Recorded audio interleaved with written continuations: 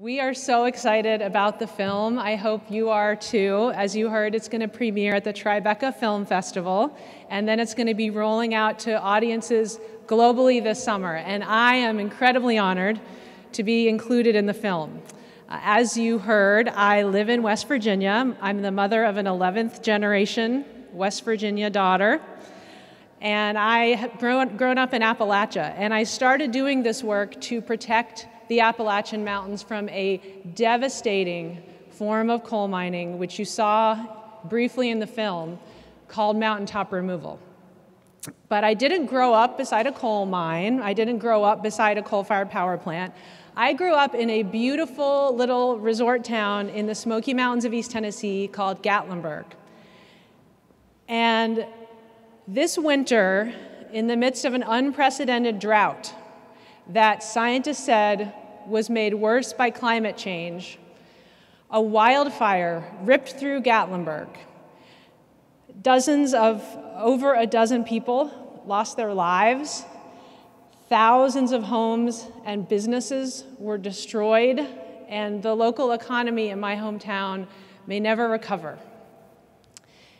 It was a moment when it felt for me that coal pollution, which is the biggest contributor to climate change, had landed on my doorstep. And the one thing I have realized since then is the same thing is true for every single person in this room, for every single person out there listening. It's just a matter of time, whether it's a wildfire or a superstorm or political instability or rising seas. So for me, the work that we are doing in the Beyond Coal campaign has taken on a much greater sense of urgency. As you heard, since 2010, we have secured the retirement of almost half of the coal-fired power plants in the United States.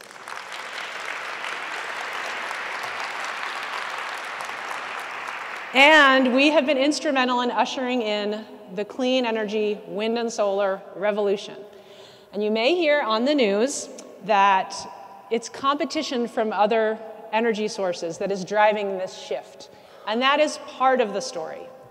But the other part of the story is a remarkable, incredibly sophisticated grassroots network, a grassroots network that is active everywhere decisions are being made about how we make electricity in America, which is not Washington, D.C., though you may think it is, but in fact, it's in cities, and it's in states. It's venues like utility commissions, state legislatures, city councils. And in that grassroots network, many of the leaders are women, because it's women. It's incredible work. Because it is women who are often on the front lines of family emergencies that are tied to coal pollution, like a child who is struck down with an asthma attack, or water that is polluted with mercury and arsenic and lead coming out of the tap.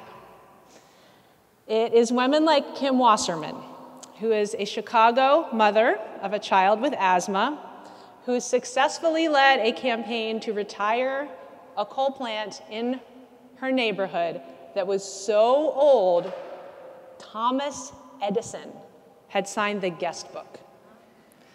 It's women like Kathleen Sebelius, who's the former Secretary of Health and Human Services and was the governor of Kansas, where she denied permission for new coal plants to be built in her state because she knew it was the wrong direction for our country's energy future. And it's people like Judy Bonds, one of my mentors from the West Virginia coal fields, who asked the simple question: if coal is so good for Appalachia, why are we so poor? If this network keeps pushing as hard as it can over the next 4 years, it alone can get us 60% of the way towards meeting the Paris Climate Agreement and save thousands of lives in the process. And that will happen despite the headwinds coming from Washington, D.C. So we need the help of every single person in this room, in any institution where you have influence. Help us make this push away from coal towards clean energy. And when you do, you will be joining the ranks of thousands of women from all around this country and the world whose names may not make it into the history books, who sometimes are risking everything in their leadership, but on whose shoulders we all stand and on whose leadership we all depend. With the leadership of women, we can clean up our air and water, and we can create a new generation of economic opportunity, and we can turn the corner on climate change. So please join us. There is a path forward.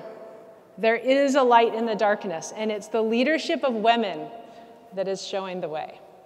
So thank you all for your support and your great work. Together, we can accomplish remarkable things, and I know that we will. Thank you very much.